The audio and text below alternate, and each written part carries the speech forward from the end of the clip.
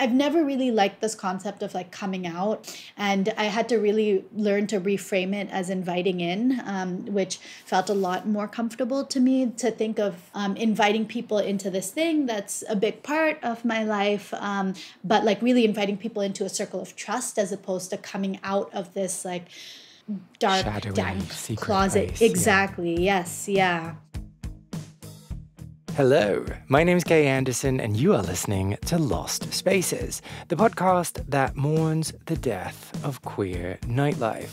Every episode, I talk to a different person about a venue from their past, the memories that they created there, and the people that they used to know. So, books. Glorious books.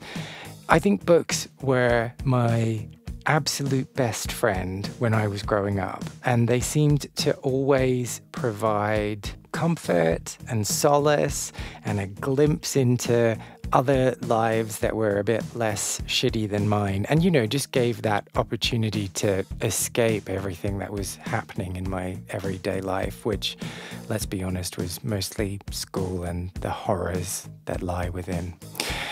And there's also something so wonderfully magical about being surrounded by books in a library or in a bookshop, and just being surrounded by all the possibilities and the universes that lie within those pages.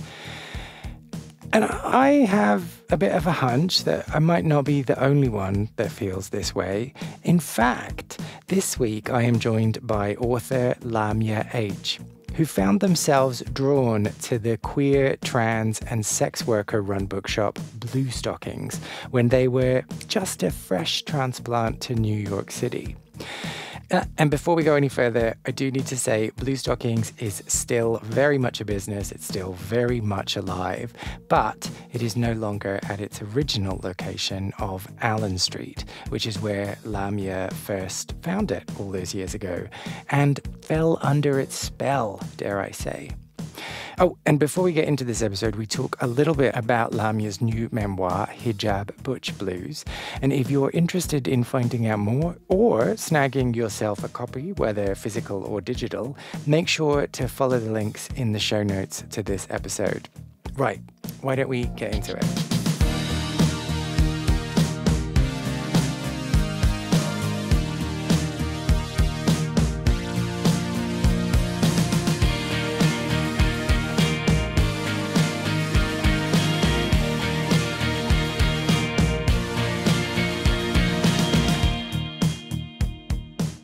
Often call New York the best city in the world, which I absolutely think it is. And, you can fight me if you don't agree.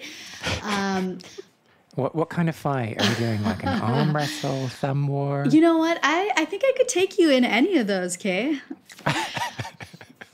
Oh, it's on. Okay, let's go. But my first memories of moving here are I moved for grad school, and one of my closest friends came and helped me set up my books.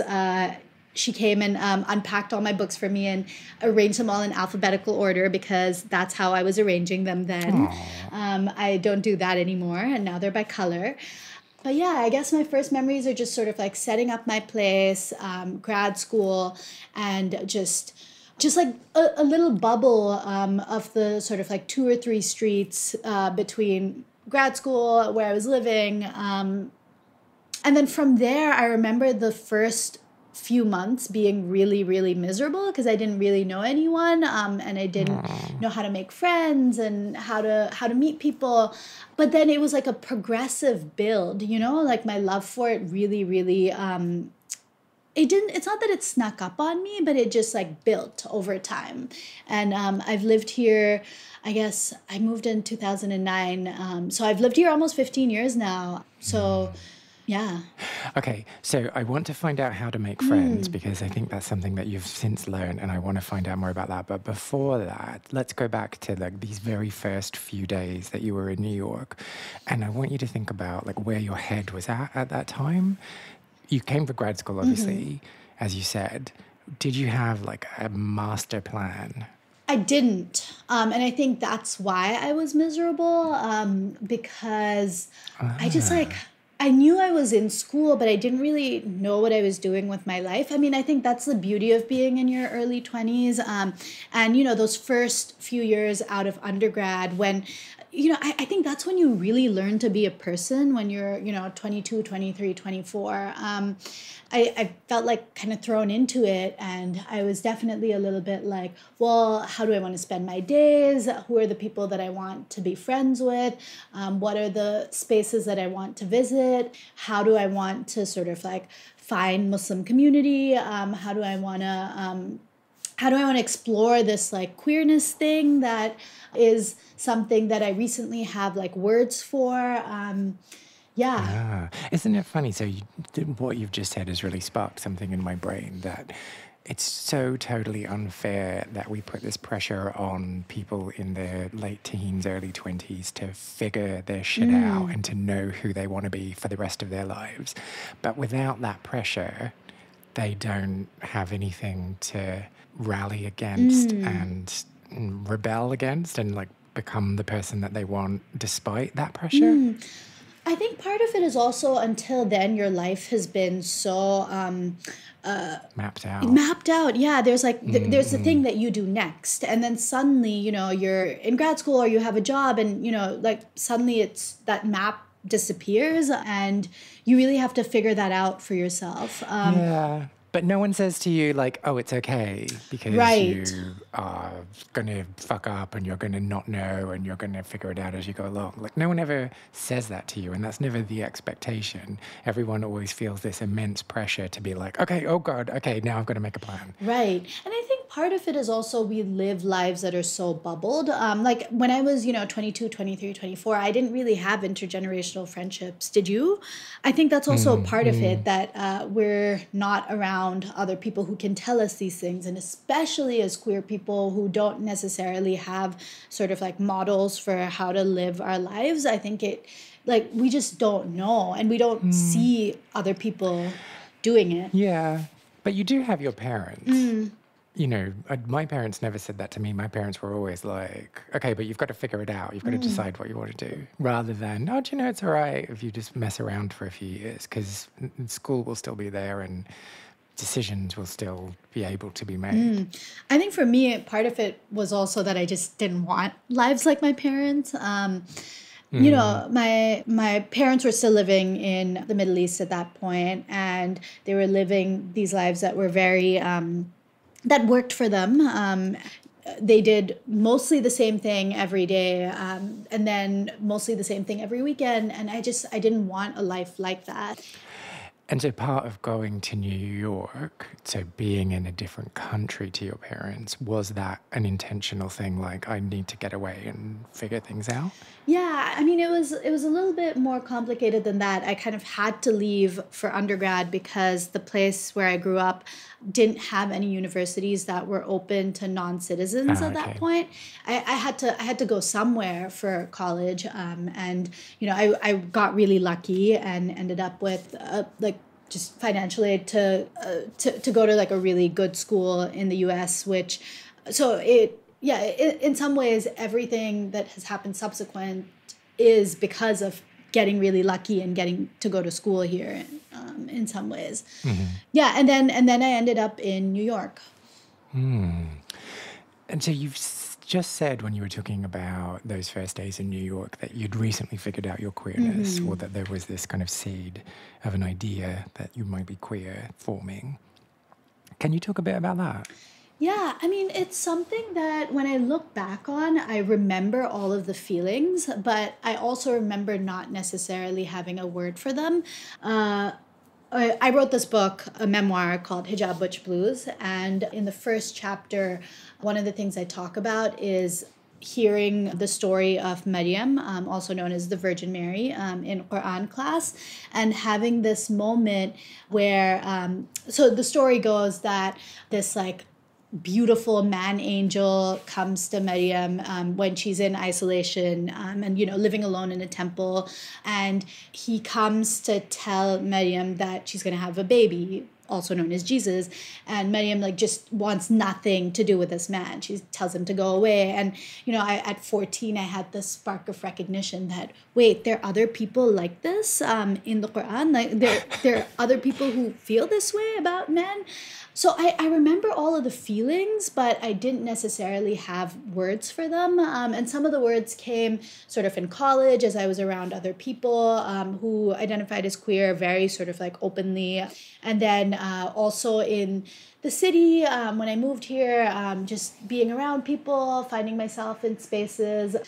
So it's so hard to put a time to when I started identifying as queer in this very sort of like definitive way, because it feels like it just kind of happened. I knew of it, but it just happened slowly. And then one day I was like, this is a thing. So you've talked about language and not having the language in order to describe the way you were feeling or the way that you particularly identified. And I know you've just said, like, it's really hard to pinpoint when I figured it out for myself. Did you have a concept of queerness before you got to the US? Queerness operates really differently in the place that I grew up. It's less of an identity and more just like a thing. So, for example, in high school, like I knew that there were these two girls who were, I guess, like dating together, whatever, and it just like wasn't a big deal. Like everyone knew, but it wasn't a big deal because, yeah, I don't necessarily know that I understand why it wasn't a big deal, but it just wasn't. But was it not like a thing because kids just accept things without questioning?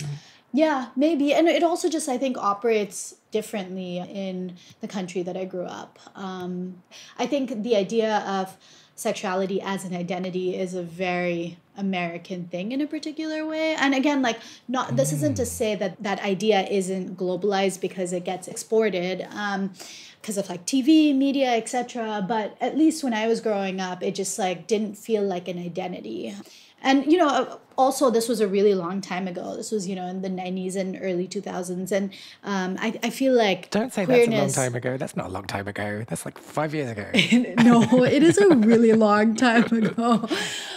But I don't know if you feel like this, but I feel like the world was so different in terms of gayness now, to the extent that like I look at kids these days and I'm like, oh my God, kids these days, are you even gay if you don't remember the angst and the like looking for just seeing characters on TV that make eye contact and you're like, oh my God, they're gay. You know what I mean? As opposed to like very like... Yeah, definitively being gay. Yeah, I don't know. The early 2000s, very different time. Okay. Well, first of all, dear listener, I want to say that the very first instance in this conversation of someone saying kids these days was not me. So just want to celebrate that quickly. Second of all, yeah, it's so interesting, isn't it? Because so much of my identity has been formed by searching and looking and interpreting and like figuring things out over a really long period of time and having all of that wonderful but terrible gestation period. I don't know why I chose those words, sorry. But like just stewing in my juices. Yeah, okay, my imagery today is off. But it's fascinating to me that there are people who will just be at an age where they're like, oh, do you know what? I'm not the same as other people in my class. But I'm this thing over here. Oh, that's fine. Oh, off I go and I'm going to discover about it. Like, that's so foreign and weird. Yeah, absolutely. Yeah. I have nothing to add to that, but yeah, absolutely. Yeah. It's wonderful, but it's also... I think one of the things that I talk about a lot on the show and that I think is one of the real gifts of queerness is that you're forced to examine who you are and you're forced to look inwards and think about who you want to be and how you want to intentionally live your life. And I think that our heterosexual counterparts don't have that opportunity until they're 50 and going through a midlife crisis and decide to blow up their world and start again. Oh, but fun. We're going to get to a point where, like, no one is having those existential crises at 13. Do I want to live in that world? Well, but in some ways, that's the world that we've been fighting for, right? And it's here. I mean, also it's not entirely here. Queer people, queer youth especially, still face ridiculously high rates of poverty, of getting kicked out of their houses, etc., and harassment and violence. But yeah, there's something about it that feels both hopeful, and maybe it's just that we don't want it forgotten. Does that make sense, Kay? Like, I think about that a lot, the politics of forgetting and remembrance and what gets remembered. And I want that remembered. I want it remembered that we fought so hard, that we had all this existential angst, that we really looked inwards and we like really mapped out different ways to live. We did all of that and it was hard, and yeah, and there was also something sort of like beautiful and bonding about it and helped us build communities. And I don't want that forgotten. Yeah. But will it be? Remains to be seen. Okay. So one of the other things that I made a note of and that I want to pick up is that you talked about being lonely when you first moved to New York, and how it took you a while to figure out how to make friends. How did that happen? So it took a month or two for me to recognize that I was lonely. The people in my grad program were really nice. The handful of people that I knew from undergrad that had moved to the city were also great. But I was sort of like itching to find other people and to really sort of like feel embedded in community. And so the first time that I intentionally friend chased was Ramadan was starting, and I was like, okay, there's, this mosque/Islamic center in the city that has a lot of young folks my age. I am going to go there every day for iftar. And I do really well with the whole like everyday goals, like even if I don't meet them, even if I fail at the goal, but just having that as a goal feels really great. So I started going every day, and as I started going, I saw the same people over and over and started talking to them and got invited to things. And this is going to be a trip down memory lane, but one of the people that I befriended and that I friend chased was this woman who was maybe like 2 or 3 years older than me, and was someone that I found myself falling in love with. She was straight, which is also something that I write about in my book.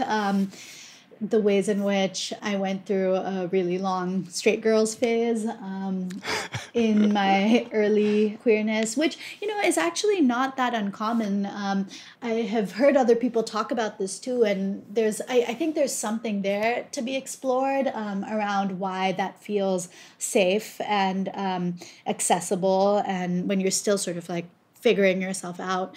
Well, let's explore that now then. So first of all, I want to say, first time I've ever heard the phrase friend chased. So very impressed. I'm going to start weaving that into my everyday conversation.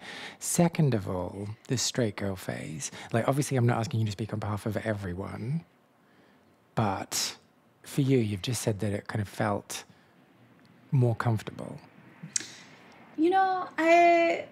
I think back on it a lot now, and I hear the voice of my friend who I had adopted as my queer life mentor, who was just like this lovely person who I really like saw as an aspirational version of myself. They were really incredible, and they had also gone through a straight girl phase, and they were trying to get me out of it. Yeah, that they would talk a lot about this, that there's something that feels safe about crushing on someone that is entirely inaccessible, but that will also, kind of like flirt back because you're entirely inaccessible to them. But yeah, there's something about it that I remember feeling really good, almost in this like self-destructive way, that, you can have these feelings and they feel fun and new and there's something just so joyful about crushing, and you get to experience all of those feelings without it ever turning into the feelings that lead to existential crises. Like, you know, what does this mean in terms of my queerness? What happens next? What do I want to happen next? Yeah, I don't know. I wallowed in those for a long time. Ah, how wonderful is it to wallow in crushes? Mm-hmm. But so are you kind of saying that it's this more innocent type of thing because you never ever move beyond that initial infatuation? I don't know if innocent is the right word, because I think it is like destructive, and a little bit of sort of self-sabotage. Like I don't know if innocent is the right word. I think it's more comfortable and safe. Yeah, because you don't have to step outside, you know, what you know. You can just sit there and you don't have to push yourself. But in the first one, at least, you're pushing yourself beyond something that you've experienced before, right? Yeah, somewhat. Although I guess like in my case, I had previously had crushes on straight girls, but yeah, I don't know that I had the words for them yet. But yeah, the big one when I moved to New York was probably the one where I first was like, wait, these are feelings. This is real. And it was also the first time I told someone that I liked her. And Oh, what? So you told this person, or I you told your did, queer I mentor? did, Ah, yeah. okay. No, oh wait, not the queer mentor. I told the woman that I had a crush on that I had feelings for her. Oh, okay. Paint the scene for me. So, how long had you known her when you told her this? Maybe 2 years. And how did the conversation go? Was it face to face? Pretty terribly. Yeah, it was face to face. Oh, sorry, Which I'm you getting know, excited. no, Terrible no, it's Ooh, okay. tell me why. Yeah. No, I'm also looking back on this and being like, wow, go me. I told her. She said that if I had been a man, things would have been different, which was really, really hard to hear. Um, and then that's it. And then we hung out again like 2 days later and pretended like it hadn't Oh, happened. Yeah. oh, so that wasn't like the end of the friendship. No, it wasn't. Yeah. In fact, then it kind of felt a little bit more like I was waiting for her to make a move. And like, it felt like, I thought that by telling her that some of the uncertainty would dissipate, but it didn't. But it did take the pressure away from you having to do or say anything because you'd already done it, and the ball was Yes. in her court. Yes, Yeah. exactly. Yeah. How interesting. Because, yeah, Yeah. usually those types of conversations, if the feelings are unreciprocated, end in the friendship drifting apart. So nice to hear that it continued. Yeah. I mean, it did eventually drift apart, but not because of that. Does that make Mm. sense? Yeah, Yeah. absolutely. Yeah. And so we were talking about making friends Mm-hmm. when this woman came up. This woman. Um, what other tactics and like what was making friends like in New York City in those early days? Okay. Excellent question. So a big one for sure was, going to the mosque like every day for Ramadan. And then another one was just like being really intentional about the people that I did meet, and following up with them. And then, what are other ways that I made friends? I started going to protests and organizing, and that was also another big one. I met a lot of people that way, and definitely like friend chased so hard there. And yeah, I went to a lot of events. This was back in the day when people would post events on Facebook. And so it was really easy to sort of like trawl through and see what was going on.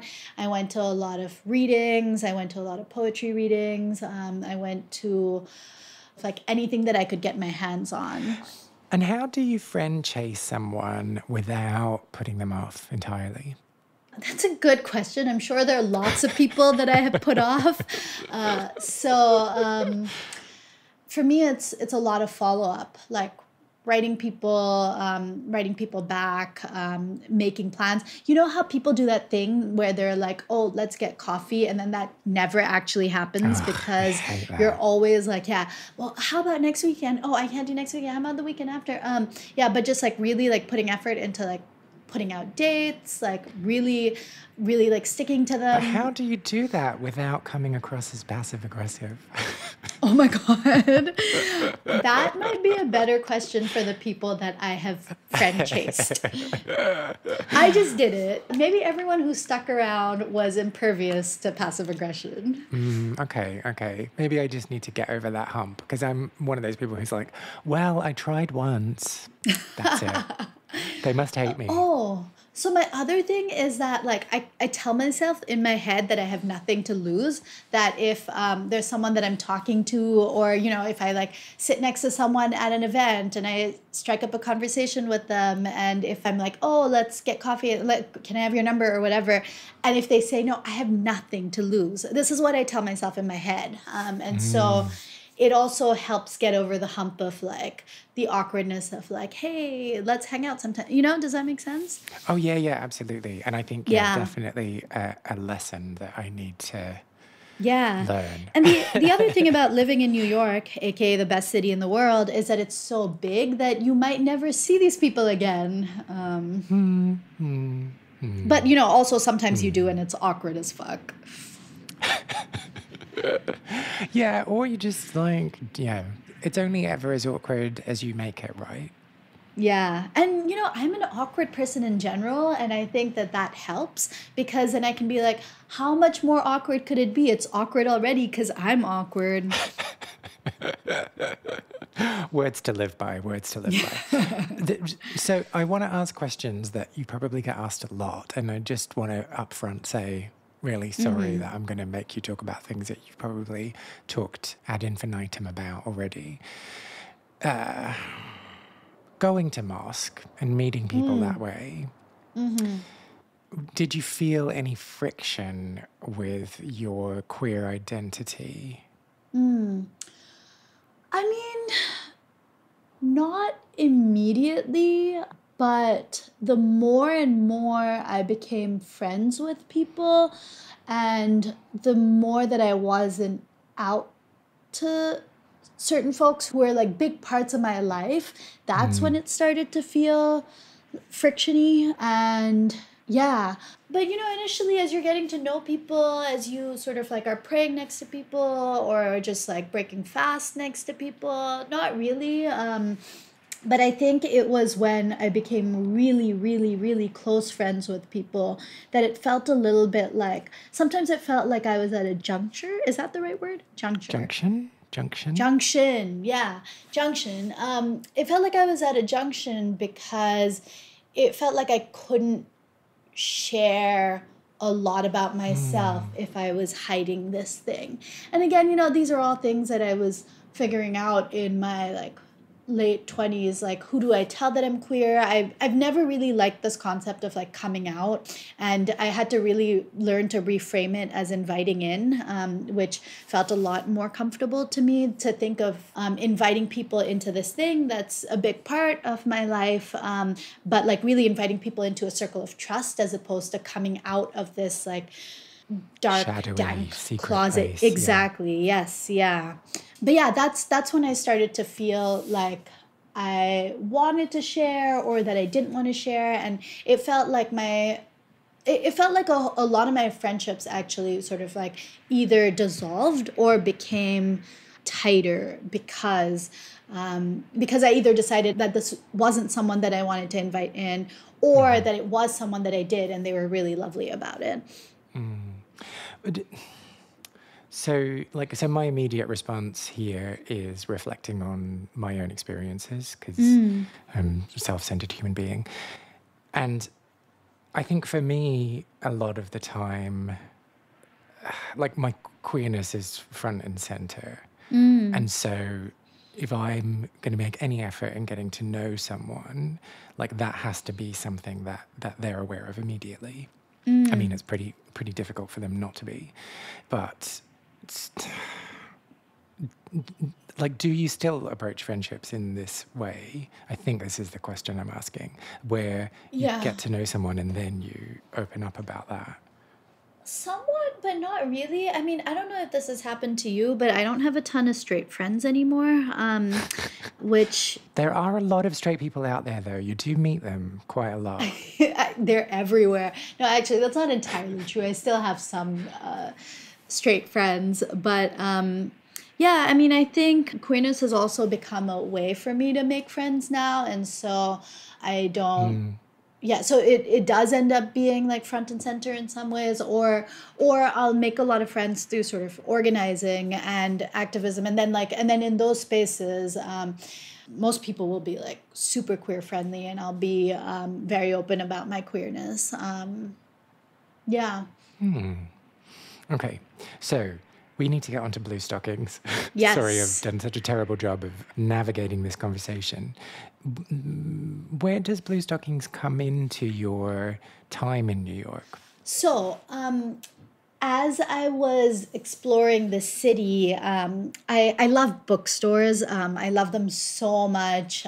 There's just something about a curated selection of books that makes me happy and gives me a lot of joy. And so, one of the things that I wanted to do when I moved to New York was like visit all these bookstores. So I went to a whole bunch of them. And one of the ones that kept coming up frequently on the list that I would see on the internet was Bluestockings. And this was back when Bluestockings was on Allen Street. It had to shut down for a while and then moved to and is now maybe like 20-minute walk away from where it used to be.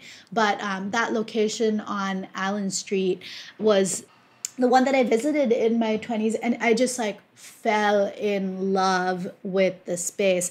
It was just such an incredible space.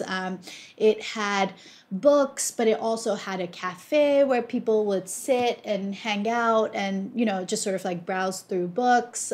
There were posters, there were zines, there were t-shirts, and it very specifically called itself a feminist bookstore. And it had events, and, you know, the thing that was so cool about it too was that it felt like you could go sit there for hours and hours and hours and just, you know, have a bunch of books and sort of like leaf through them, or in my case, like shamelessly read them, as I did many times when I was a poor grad student.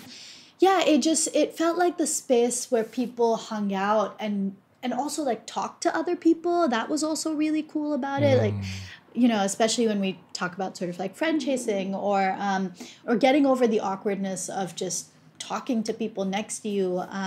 But yeah, I remember sitting there with, you know, a stack of books and a glass of lemonade, because I'm not a coffee drinker, and just talking to people. In fact, I remember this one time I talked to someone who invited me to a roller derby bout, which was like one of the coolest things ever. I mean, have you been to a roller derby bout? I highly recommend everyone check them out.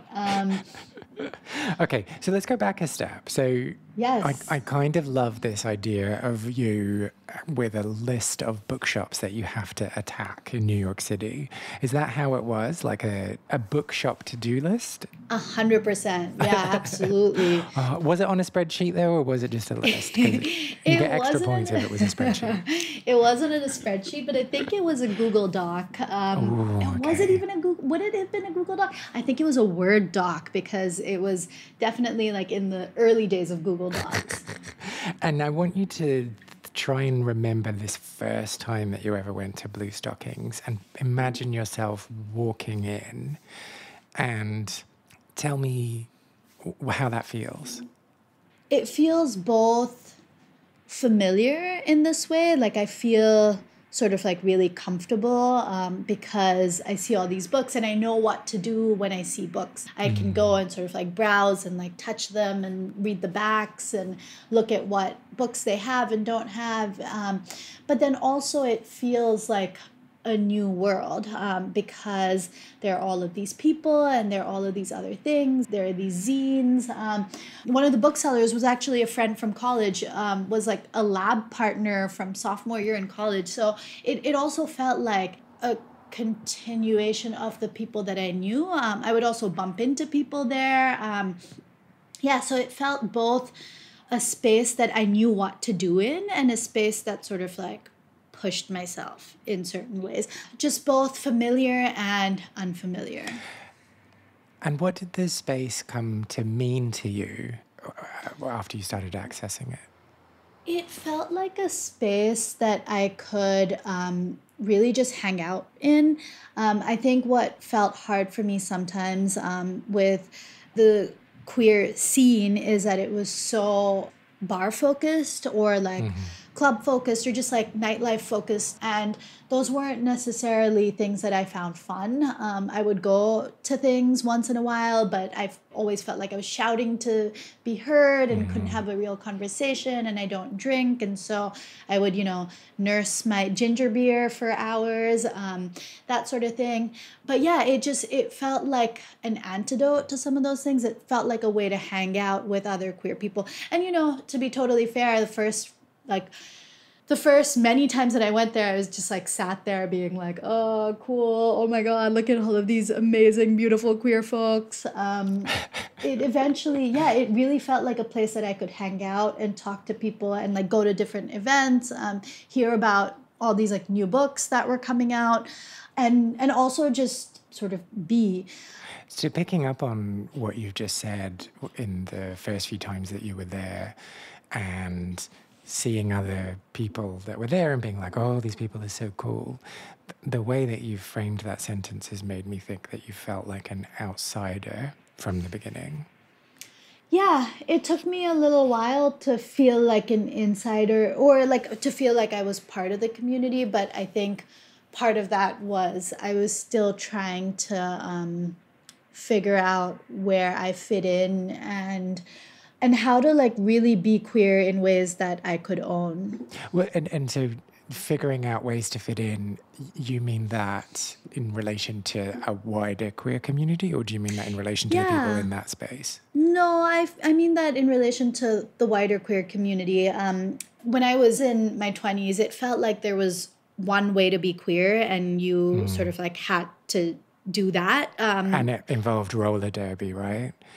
It involved gay bars and pride and like being out and loud and and it felt like I was looking for alternate spaces and alternate communities, even in like the non-normative queer spaces. Does that make sense? I actually like write about this a lot in my book. I feel like a lot of people tried to tell me how to be authentically gay, and I had to really figure that out for myself and really figure out what it meant for me. And so when you say they told you, was it that they were telling you in a way that they thought was helpful or in a way that was policing you?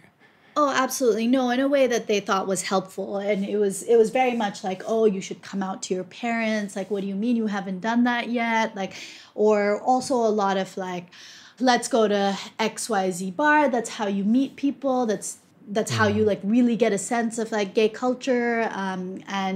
If you don't go out, if you don't like go to all these pride events, if you don't come out to your parents, how are you really queer? Some of that like prescriptive way of being, and you know that those things didn't work for me, and I really had to sort of like figure out how I wanted to be queer. And so before you figured out how you wanted to be queer, and I do want to find out how you got there, did you feel a sense of failure? I had enough people around me and I had enough sort of like queer folks around me that they didn't let me feel like it was a failure, and more that it was a failure of imagination on the part of other people. But it definitely didn't feel good. And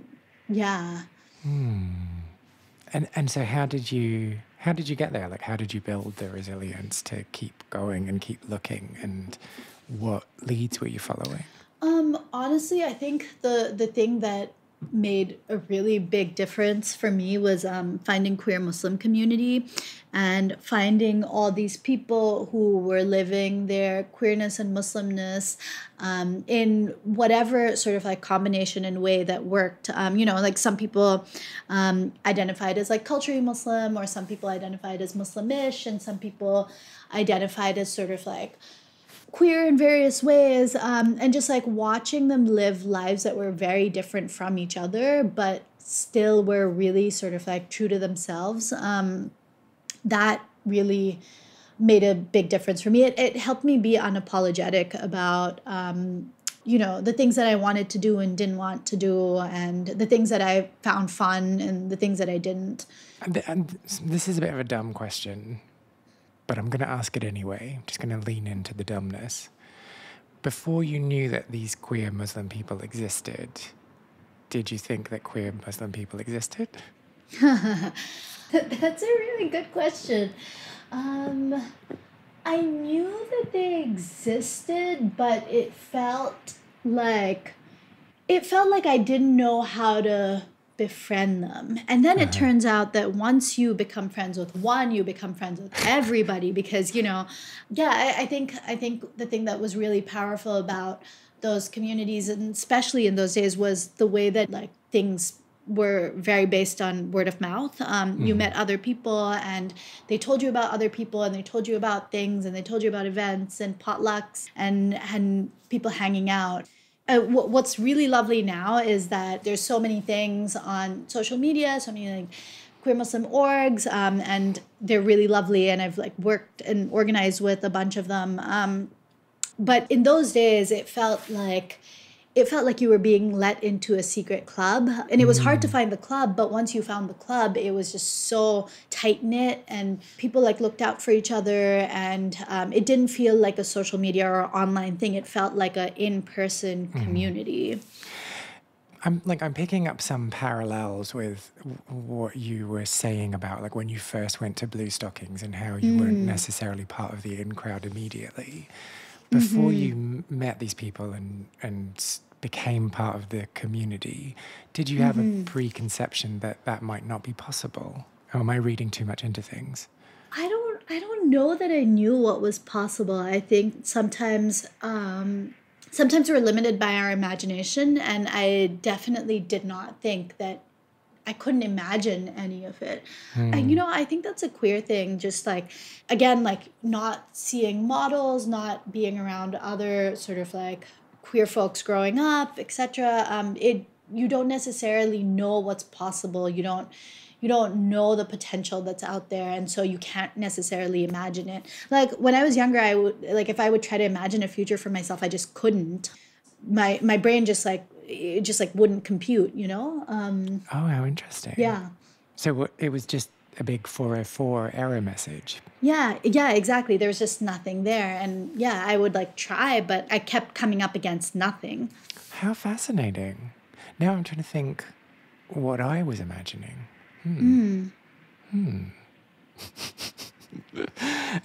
Okay, so where were we? It was finding this community. Yes. So the other thing that I really loved about Bluestockings is that it was right next door to a really, really small mosque.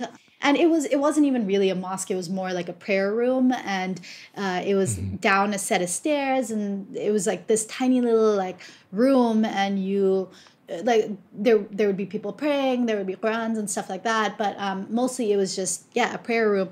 And so I would be hanging out at Bluestockings, and when it would be time to pray, I would just like pop next door and pray and come back. And there's something about that combination that just felt so lovely. And it was a really interesting prayer room because the way that it was set up, it was kind of like airy and open. And in some of the other mosques that I've been to, there'll be like a curtain in the back, and like women kind of like pray behind there or whatever.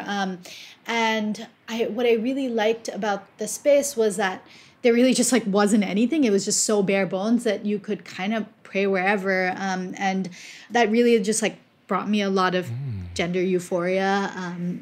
It was really lovely. It was a tiny little space right next to my favorite radical feminist bookstore, and just the fact that they were next to each other just brought me so much joy. So Bluestockings became a place where you spent lots of time and read lots of books for free. Mm-hmm.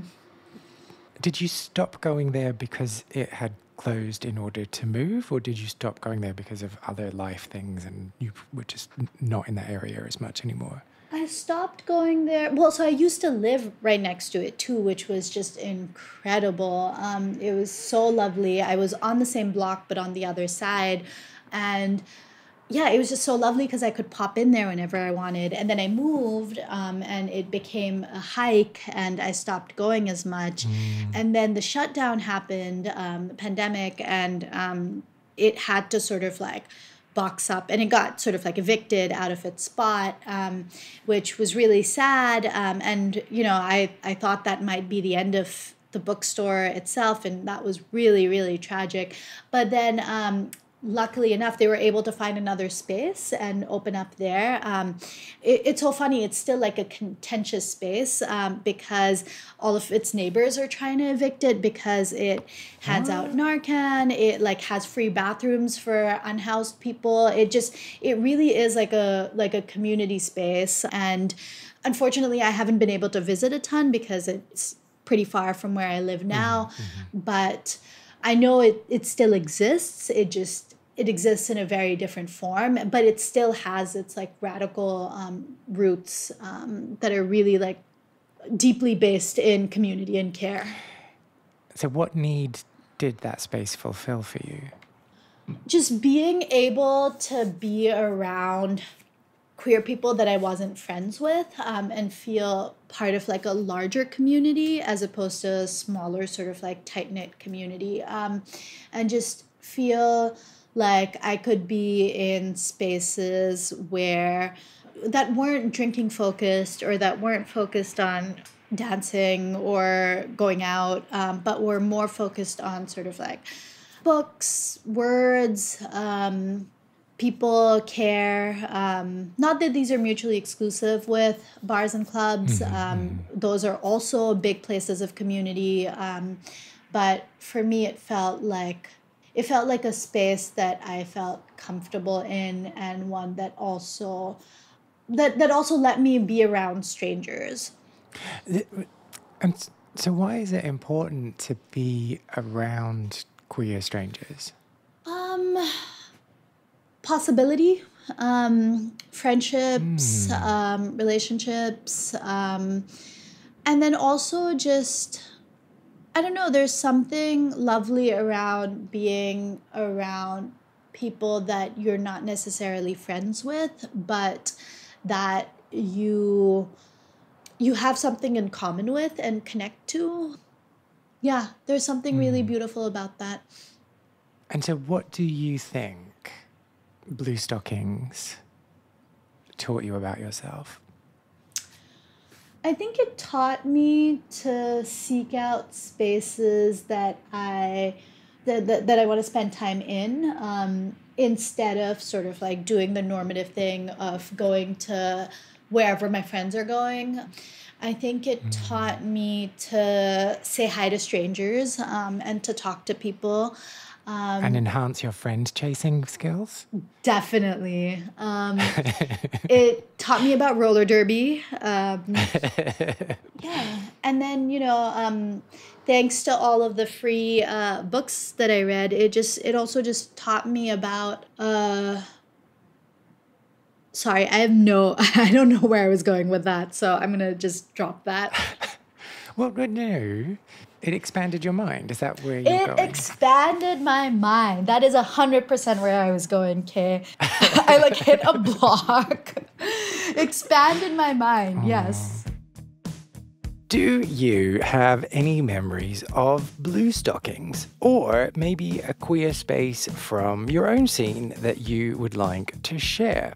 Well, if you do, why not get in touch? I want to create the biggest online record of people's memories and stories of queer clubbing, but I can't do it alone. I need your help. Go to lostspacesPodcast.com. Find the section Share a Lost Space, and then tell me all about what it is you got up to. You could also reach out to me on Facebook or Instagram, where my handle is Lost Spaces Pod. And make sure you follow just to see clips from this week's episode. You get to see like videos and stuff. It's kind of weird, like you'd get to know what I look like. Find out more about Lamya H by following them on Instagram at @LamyaIsAngry, which is probably the best Instagram handle ever, or visiting her website lamyah.com. If you enjoyed this episode, I would really appreciate if you took the time to subscribe, leave a review on your podcast platform of choice, or just tell other people who you think might be interested in giving it a little listen too.